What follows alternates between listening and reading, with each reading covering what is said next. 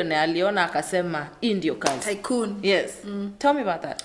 I think he said, thank God, he rest in peace, Chris Kirubi, because you would not associate a big name like that in business, mogul, someone who's the epitome of Kenyan economy. You know what I mean? He's held the nation at one point.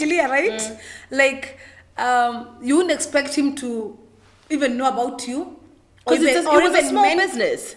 It's a dot. I don't see dot in an ocean, like he just mentioned, and it's like the next. I think something business to watch out for is the sex toy industry. Maybe the vibrating lawyer. He tweeted. Chris Kirubi tweeted about the vibrating lawyer. Yes, my guy.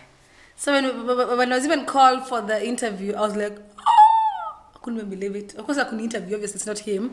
But yeah, because after the interview, ndio akatweet. Wow. And guys were like, what? And that's when I quit my job. That was your aha moment. Yeah, I was like, oh,